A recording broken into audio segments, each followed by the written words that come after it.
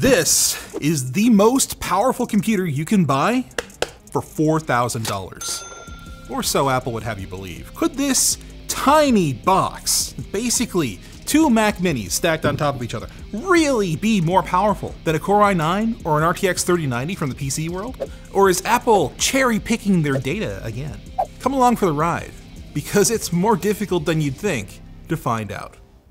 But it's easy to talk about our sponsor. Jackery, the Explorer 1500 power station, provides 1500 watt-hour capacity, allowing up to 7 devices to charge at the same time. Only 4 hours are needed to recharge from 0 up to 80%, and you can get 10% off with code LinusTechTips at the link below.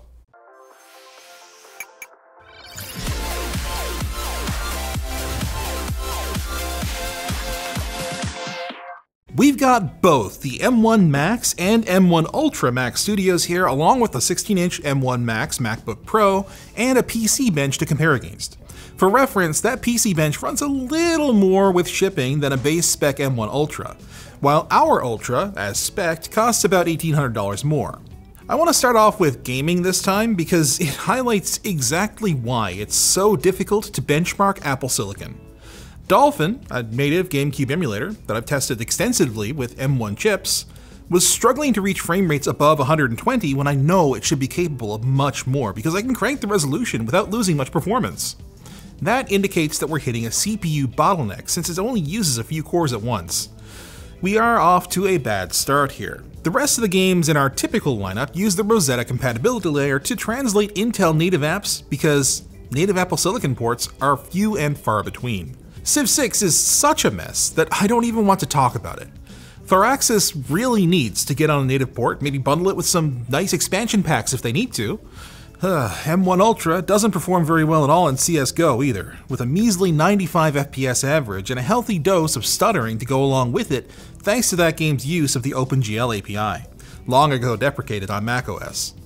Feral Interactive's port of Shadow of the Tomb Raider does a little bit better thanks to using Apple's modern Metal 2 API, but remember, we're running at 1080p here. The frame rate simply does not compare to the PC Bench, and this clearly isn't indicative of M1 Ultra's performance potential. The same is true of Total War Warhammer 3, a game that straight up requires Apple Silicon, but runs through Rosetta anyway? Yeah, they say that there's no performance penalty and they're doing it because they need certain features only found on Intel Macs. What a mess. The M1 Ultra, for its part, breaks the 60 FPS barrier at nearly double the performance of the M1 Max, but lags to about half the performance of the PC Bench, so a win and a loss. Gaming on M1 is such a minefield that the only 2 games that are fully native to Apple Silicon are massively multiplayer: World of Warcraft and EVE Online. I've never played EVE, and I honestly have no idea how I would benchmark it. As for WoW, last time my lack of game knowledge made our previous benchmark pointless.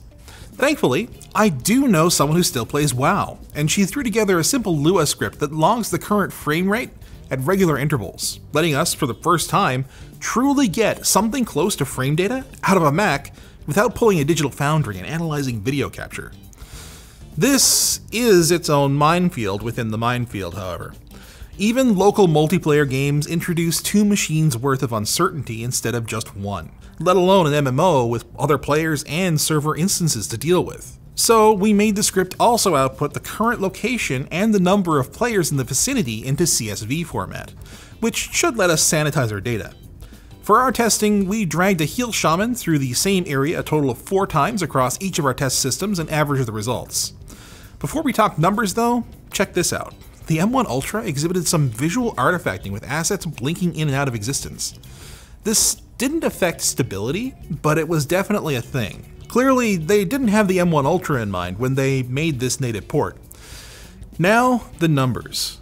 The M1 Ultra impressively captures between 70 and 88% of the RTX 3090 PC Bench and doesn't dip below 60 FPS. Meanwhile, the M1 Max doesn't do so hot, which indicates that WoW is able to utilize either those extra CPU cores or the additional memory bandwidth available on M1 Ultra. Since this test skews heavily towards the GPU at 4K max settings, my money is on memory bandwidth. Interestingly, the Mac Studio loses less performance than the PC Bench does, with a consistent 25 players compared to runs where the players dropped out. This could just be run-to-run variance, but the fact that it held across both of our Mac Studios is a pattern worth bringing up. But productivity, not gaming, is what Apple was talking about when they said that this was the most powerful desktop you can buy for $4,000. And to be fair to them, it's where most potential buyers will spend their time with a Mac Studio. But there are inconsistencies here too, and we'll go through them one by one. Cinebench, and Cinema 4D in general, isn't fully ready for Apple Silicon. But multi-threaded CPU performance isn't far off from the Core i9, which is frankly amazing. It's basically what we'd expect at double the performance of our M1 Max. Geekbench is another test that's not fully optimized. CPU usage doesn't quite max out for some reason, but it's not far off per thread, and it does surpass the Core i9's multi-threaded performance. That is impressive, though it does slip when we move over to the GPU test, which is obviously not correct. With double the GPU cores, we'd expect a linear improvement unless we're limited somewhere else, but M1 Ultra is only about 60% faster than the M1 Max here, way behind the RTX 3090. Let's move away from synthetics and into the real world, starting with Blender's CPU rendering. We're looking at a worse showing than our Core i9 from both Apple machines, albeit with roughly correct scaling between the M1 Ultra and M1 Max. This tells me that perhaps there's some optimizations still left to be done here, and that's definitely the case with the GPU renderer, which is still quite early and falls well behind our RTX 3090, which we tested with the traditional CUDA renderer, not the ray-accelerated optics renderer. Another major category for prospective Apple customers is development. Compile time isn't everything, but with the Mac Studio coming with a minimum of 32 gigs of RAM to take care of most other aspects of dev work, compile time is likely to be the limited factor. So we grabbed the Chromium source code and compiled it. M1 Ultra is twice as fast as the M1 Max, and nearly 5 minutes ahead of the 12900K. That's more than 20% faster. I'm not sure that platform differences alone would really make that much of a difference, but devs can feel free to correct me if I'm wrong here. I can picture them now, just typing out angry comments in their WAN hoodies and dad hats from LTTstore.com. Majestic. Now for Apple Silicon's bread and butter. Video editing. Final Cut Pro allows for timelines with up to 24 simultaneous raw streams on M1 Ultra before any frames drop in our multicam test, which is such ludicrous performance that it's tough to imagine how you would even fully utilize it. That's the magic of fixed function hardware. What's more, our DaVinci Resolve timeline rendered out in a little under 5.5 minutes on the M1 Ultra, which, while not quite double the performance of M1 Max, is still a huge improvement. It's over 25% ahead of our PC Bench here. Video encoding, however, is rough, thanks to the magic of that fixed function hardware. See, on Floatplane, you can download videos directly, and when I did that with our Mac Studio unboxing on Short Circuit, both Apple's own compressor and the third-party app Handbrake failed, but only while encoding the H.264 codec. Compressor falls back to the CPU without a word and takes forever, while Handbrake just errors out. It turns out that Apple's H.264 compression engine, and Nvidia's NVENC to be fair, doesn't support our 2:1 aspect ratio. If I scale to consumer 4K during the transcode instead, it works just fine. Performance-wise, this is worse than a straight transcode, but it is still somewhat favorable against Nvidia. What's really a head-scratcher for me is that the cheaper M1 Max pulls ahead in both H.264 and H.265 encoding for reasons I struggle to comprehend. I retested this at least a dozen times, and here we are. To Apple's credit, ProRes is probably a more common target for transcodes from RAW, especially given the timeline performance we saw in Final Cut. But ProRes encoding time isn't materially better between any of our Macs. Wait, what? No, M1 Ultra is clearly several seconds faster than the Max. What am I talking about? No, well, okay. ProRes is more limited by how fast the SSD can write than how fast the encoder is. Our Ultra-equipped Mac Studio and our MacBook Pro both have 1 TB of storage, while our base model M1 Max-equipped Studio has a 512 gig module. The bigger SSDs boast much better write performance in most scenarios, and the difference in ProRes encoding performance roughly corresponds to the difference in write speeds across amorphous disk mark. Moral of the story: avoid the base tier storage option if you want the best possible performance out of your Mac Studio. There's a reason why the M1 Ultra comes with a terabyte by default. Moving on to Creative Cloud, while most of PugetBench can run natively on Apple Silicon, the Photoshop plugin needs to run via Rosetta. Accordingly, we get overall poor performance in Photoshop here, but After Effects and especially Premiere are way better. Like, they're out ahead of the PC bench to pull one of the highest scores that I have ever seen. In fact, even the M1 Max is out ahead in this test too, which tells me that Apple's decoders are doing a lot of heavy lifting here. Now we need to talk thermals. The cooler design of the Mac Studio differs between the M1 Max and M1 Ultra, with the latter getting a copper rather than aluminum heatsink, a difference that makes the Ultra 2 pounds heavier. In both cases, the heatsink is attached to the same thermal module that handles cooling for the entire machine. Testing thermals turned out to be another difficult task. Blender alone wasn't cutting it, so instead I turned to StressNG, a cross-platform stress test suite that has native Apple Silicon support through Brew.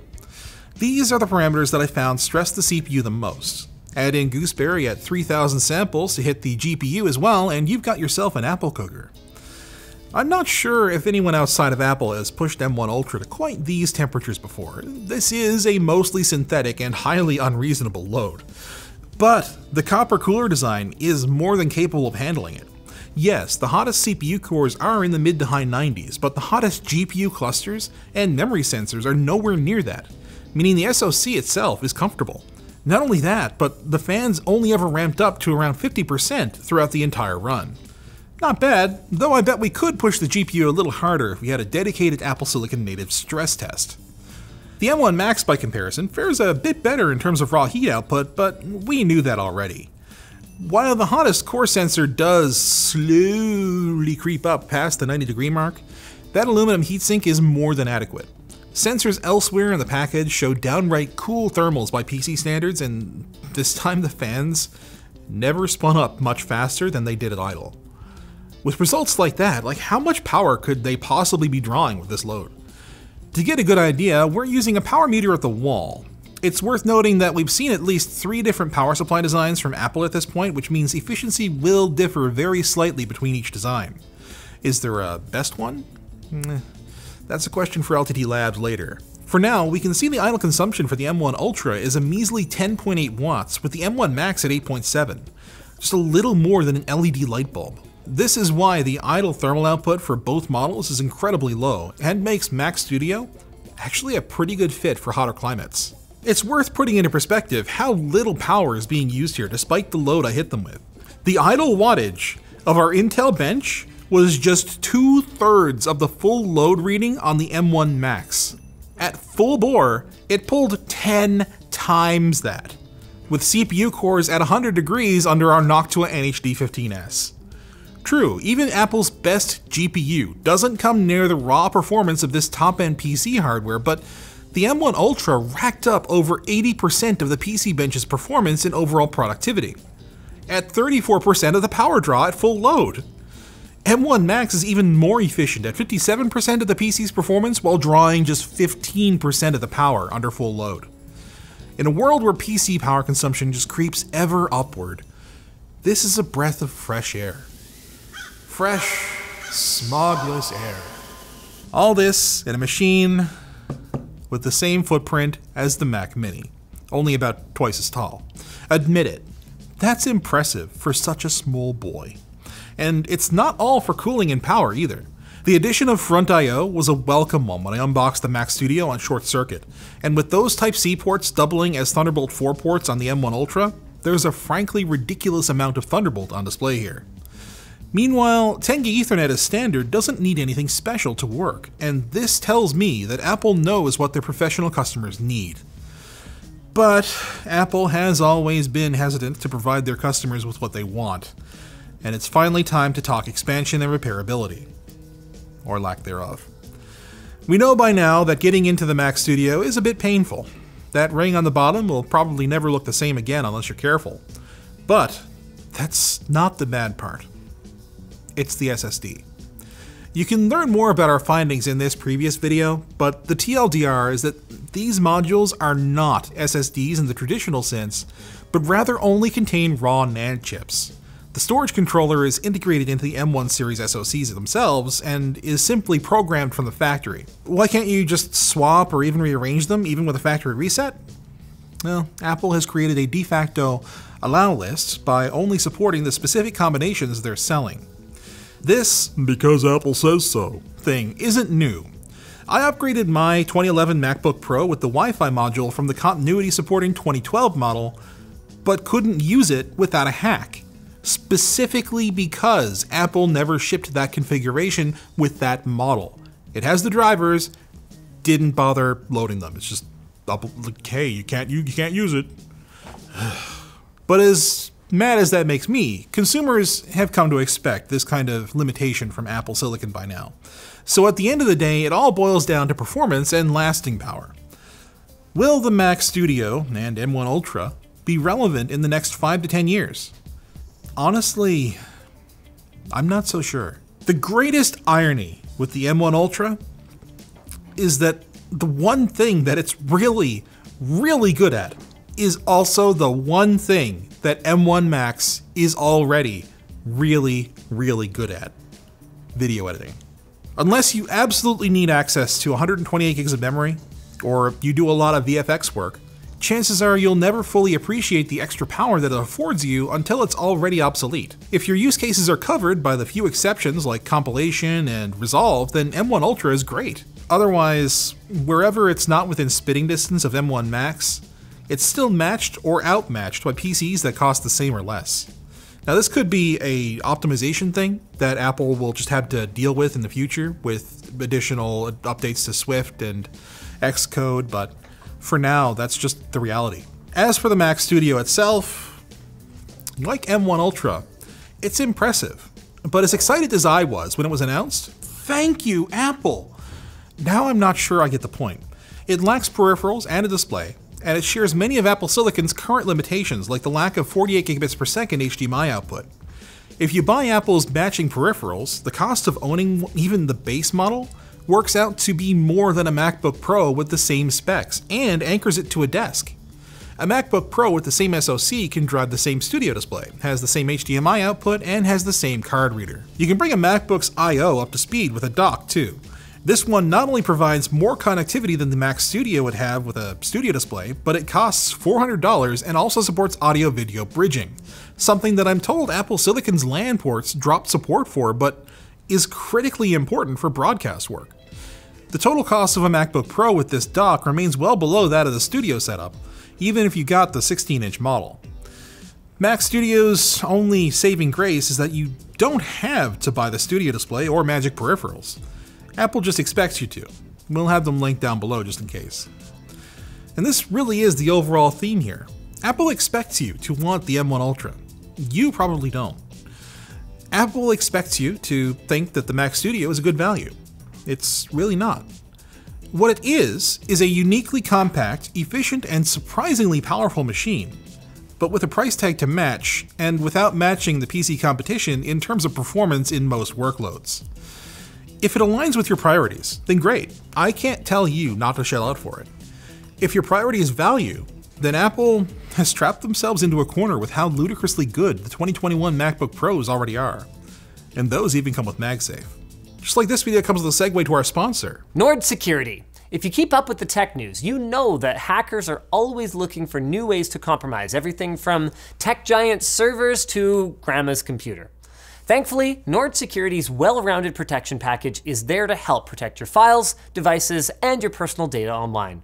Like NordPass, a password manager that helps you generate unique passwords across your devices and browsers, or NordLocker, a powerful file encryption and sharing service that's a great alternative to Google Drive.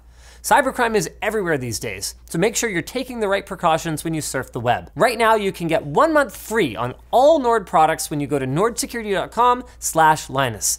That's 30 days to see for yourself all the ways that Nord can help protect you online, risk-free. So don't wait, go to nordsecurity.com/Linus or click the link down below. Thanks for watching, guys. Go check out our investigation on the Mac Studio's SSDs for a little more context into what's going on there. Apple Silicon really is a new frontier, for better or for worse.